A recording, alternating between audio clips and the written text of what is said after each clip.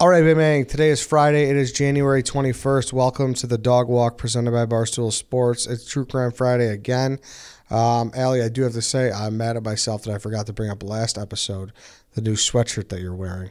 My new merch? Yeah, your new merch. That my personal merch girl made for me? Yeah, so where'd you get that my from? sister. Can you see it from there? Can you see it? There you go. I hope so. Is my beard oil in the way? Yeah.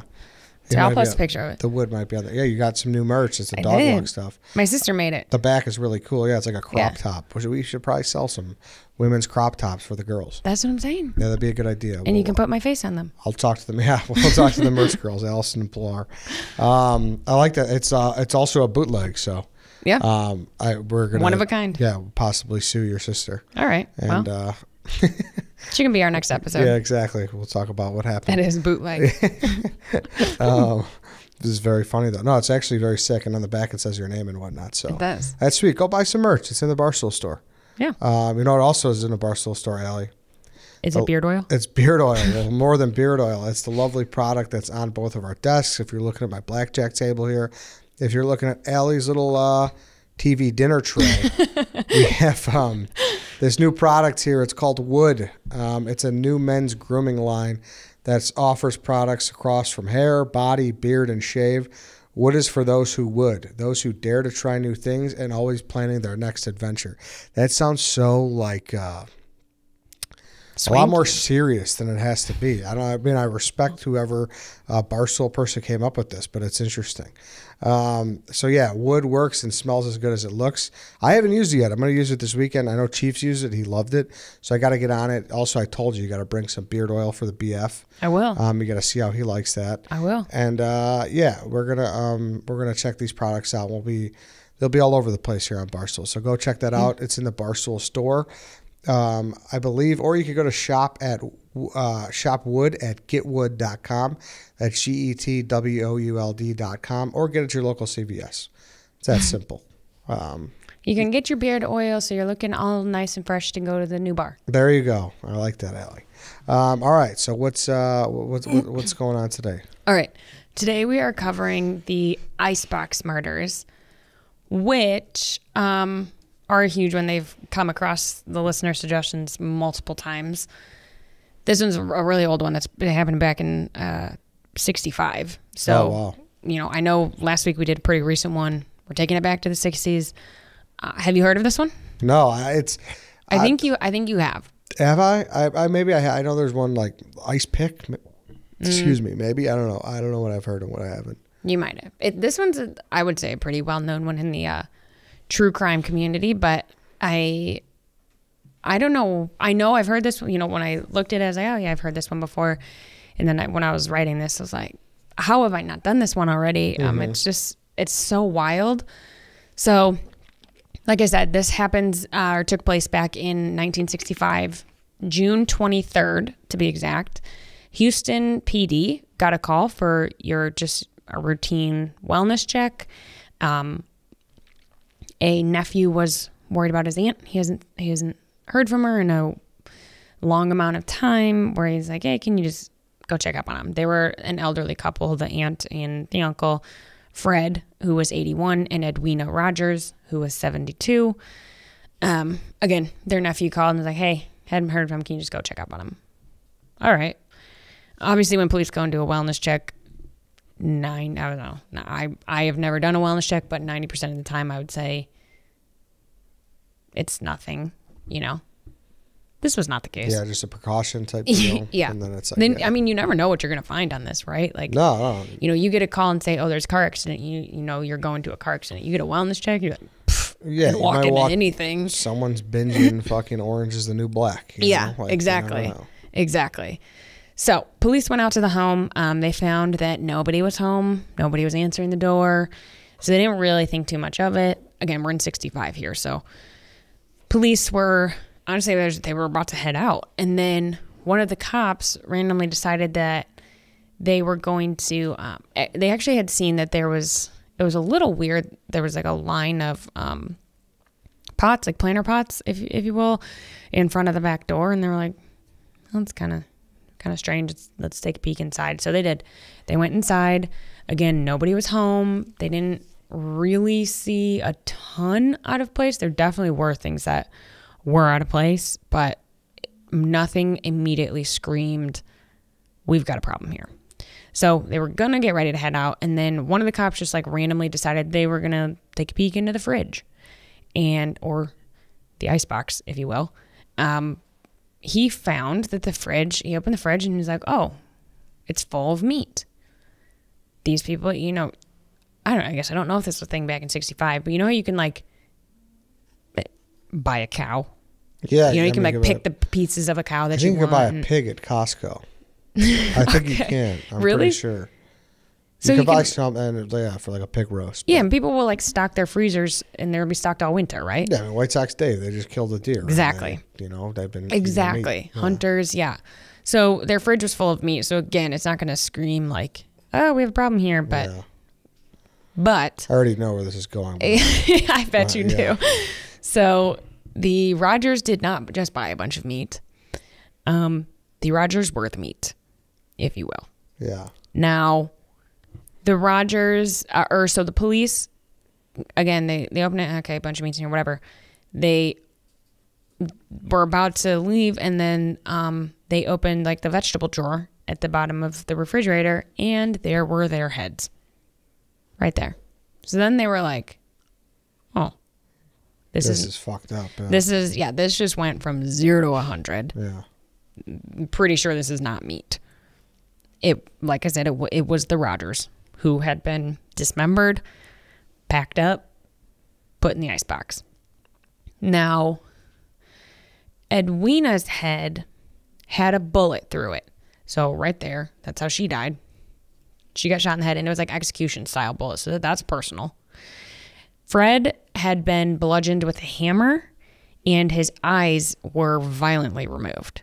So this is a gruesome scene to come upon, right? Now, clearly, just killing the couple was not enough. I mean, a shot to the head execution style, bludgeoning somebody with a hammer and removing their eyes clearly was not enough for this killer. He dismembered them, drained them of their blood, butchered them up, packed them up, put them in the icebox. I mean, this is overkill to the nth degree. Mm-hmm. Now, the killer also removed Fred's genitals and his intestines and flushed him down the toilet before he went off and ran away. His insides were later found in a nearby sewer, and they had been chopped up into a bunch of little pieces and flushed down the toilet. Horrifying. Now, it was concluded that Fred and Edwina had been in the icebox for up to a week before they were discovered.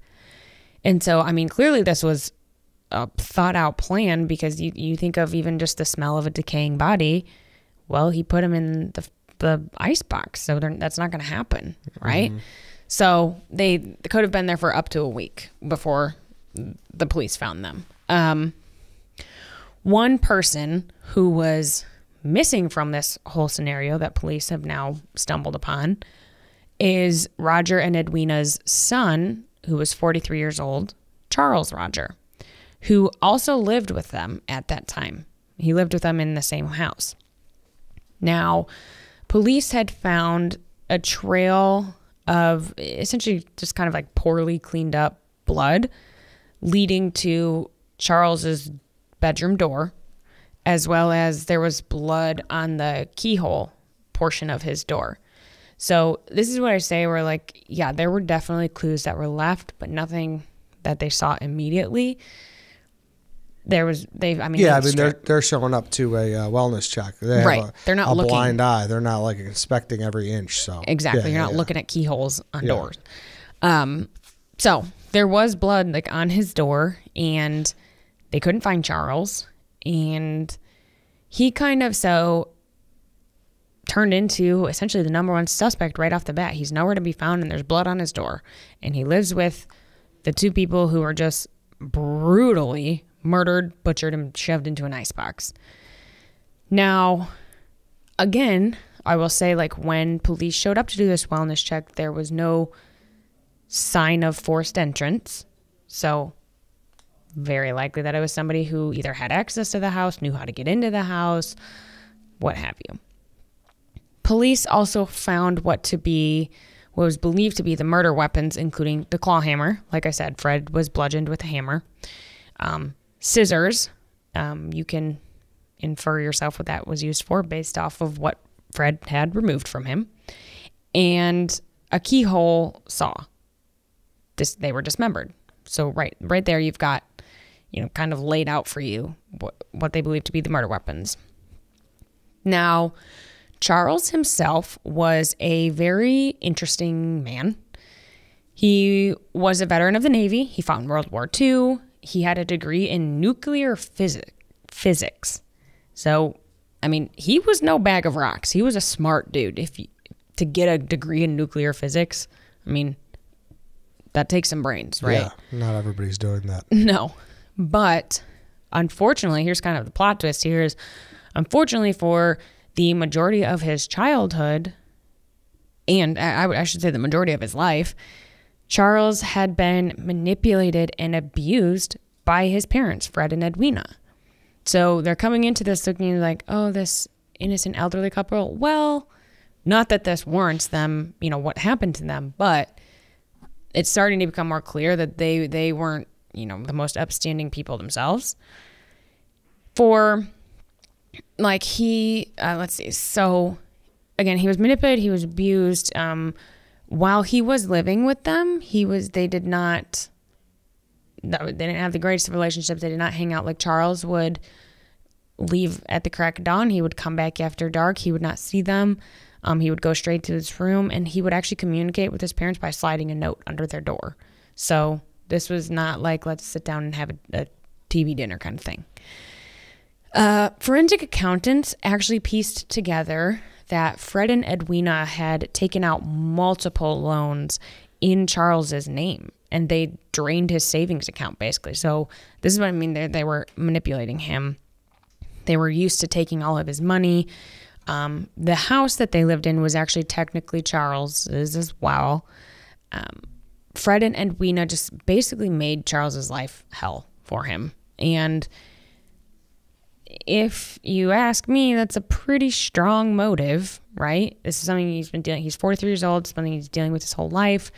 Obviously, we've got finances involved in this now, abuse and manipulation, and Charles is nowhere to be found. Not looking great for Charles.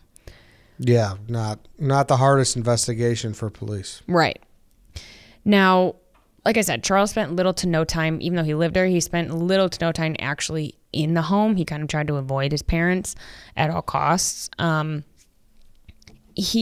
that he was the prime suspect, though, and he was nowhere to be found, this nationwide manhunt ensued for him, and everybody was trying to track him down. Again, we had to put, into our retrospect here, this was in 1965. They did not have the technology that we do today. A manhunt then was very different than a manhunt now. All those kinds of things. But they did have a ton to work on. All the, alleged murder weapons were left behind. The bodies were clearly left behind. It was the scene was not entirely cleaned up. It was right in the family home. They had a lot to work off of, right? For a case that happened in 1965, they had everything they could ask for, besides the suspect, or the number one suspect, I should say. The search, this nationwide manhunt, just also came up dry with no Charles. They couldn't track him down. Forensic accountants also believed that they traced his movements,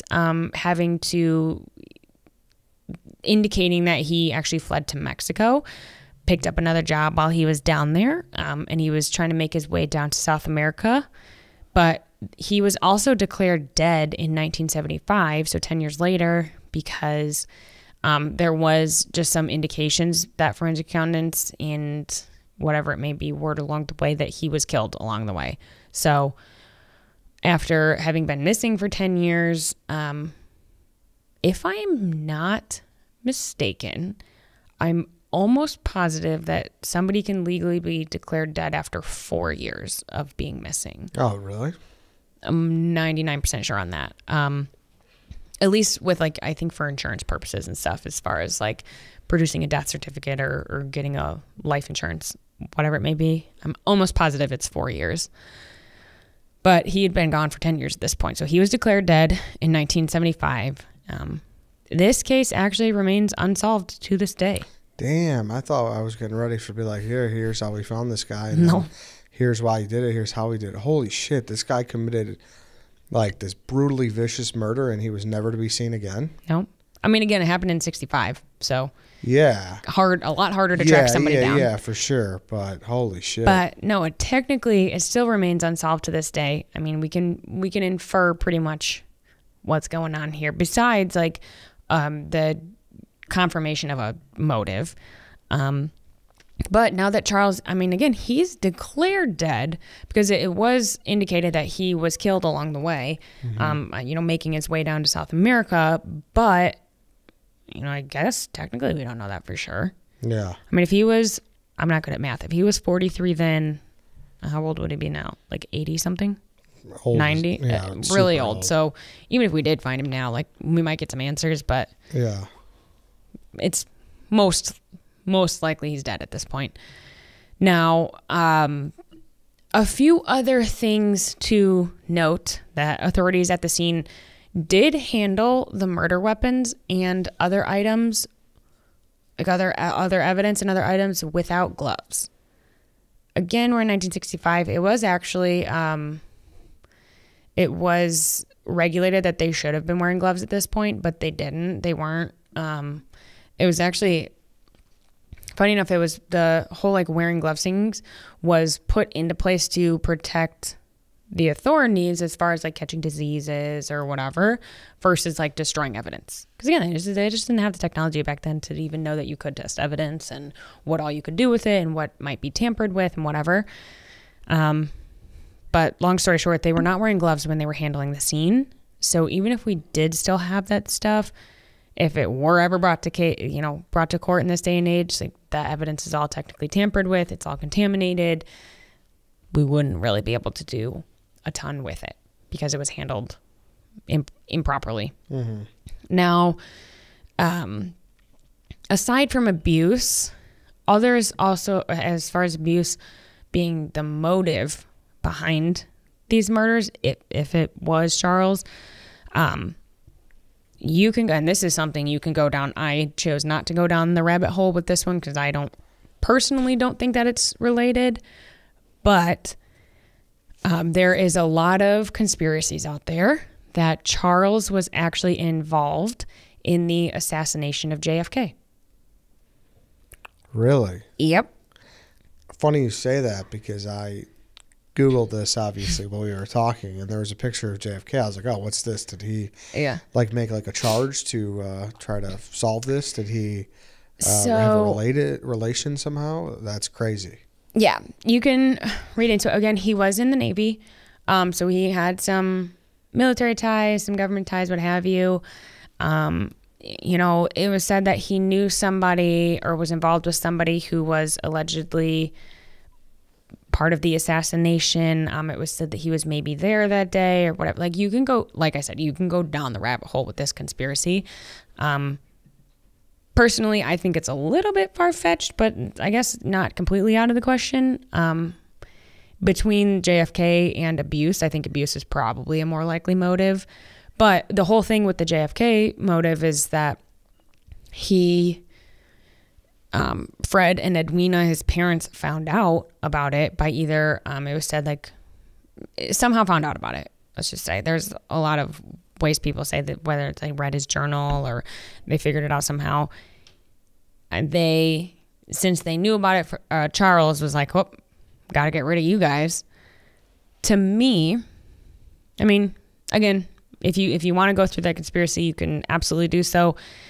To me, though, when you look at the crime scene, it doesn't really add up, because if that were the case, right, if he was like, "Oh, shoot, they found out that I was involved in the assassination.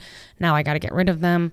Okay, then shoot them both and be done with it, right? Like, this was a very brutal murder. He shot Edwina. He bludgeoned Fred, took out his eyes, chopped off his genitals, cut up his intestines, put it down the toilet, dismembered the bodies, drained him of the blood, put him in, packed him up, put him in the icebox. I mean, that is all very, very, very, very personal for just finding out that you're involved in these. I mean, I know that like the assassination of a president is a huge thing. Oh yeah. But that's still, it's a personal kill. Like the way that they were killed was super personal. So to me, abuse, a lifetime of abuse, seems like a better fits more. Yeah, fits more. But I just thought that was very interesting. That was also like a whole other, can of worms that you could unpack. Yeah, I'm reading that now. It looks like there's a 1992 book called The Man in the Grassy Knoll. According to his work, Rogers was a CIA agent who was postulated to have impersonated Lee Harvey Oswald in Mexico City, and along with Charles Harrelson was one of the 2 shooters involved in the assassination. I'll have to ask Chief about this. Yeah. Chief is like obsessed with JFK. Yeah. So you need to go down the rabbit hole with that one. Maybe he knows more on it. Yeah, he might. Maybe he brought this up too. We've done so many episodes on JFK. Maybe. That there's just so much to talk about. I wonder what he'd say. Yeah. I'll have to ask because he's the number one guy in the JFK beat. That's for sure. Yeah. I also speaking on this. That's the end, right? That's the end. Did you see, kind of in the same vein, this reminded me of it, the FBI removed Robert Fisher from the top 10 wanted list? Really? Yes. No way. Recently? In November. Really? Yes. Why? Because they needed to put somebody else up there, or they just think it's a lost cause? So they say one of the criteria for placement on the FBI's 10 most wanted list is need for publicity to help locate and capture the subject. Because of the extensive publicity Fisher's case received during its nearly 20 years in the list, it has not resulted in a successful location or capture. The case no longer fulfills their requirement. Wow. Yeah. That was like one of my favorite cases we ever did. I still think he's alive. Yeah. Me too. Like that's like one of the most fascinating to me as well. And it says the FBI has added, it is the continued danger a fugitive presents to the community if not apprehended. There is no evidence that Fisher has engaged in any additional illegal activity since his originally alleged crime. Interesting. I know, right? I agree with you. That's like something I've been so, that case is nuts. I don't know when we did that, but we did that one a long time ago. Did we? Maybe the summer? Let me look up. Yeah. God, I don't even know. I just Googled quick. So it's like, January of 2021. So we did that a year ago. Or a year ago. Almost a year ago. Yeah. Just exactly a year ago. Check that out. That's crazy. I know, that was nuts. That's one of those ones that like I said, when we talked about it, I was like, still think about it. And it's like, wow, this is like such a crazy case.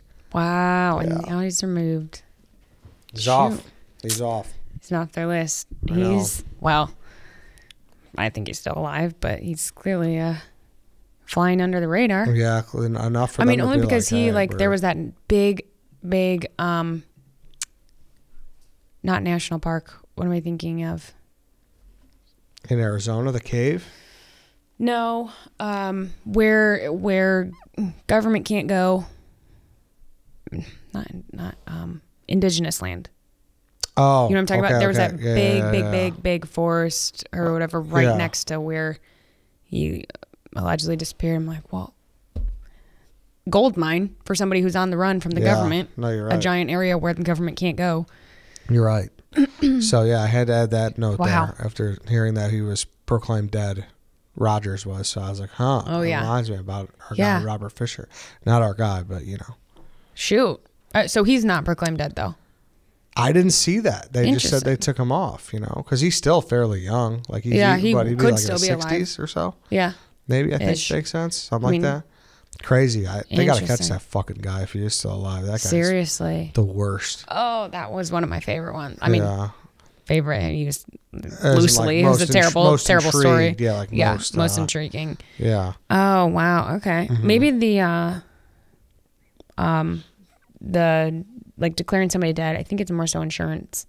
Like if you, say your husband disappears after 4 years, you can declare him dead and get his life insurance. Oh, okay. Kind of thing. That makes sense.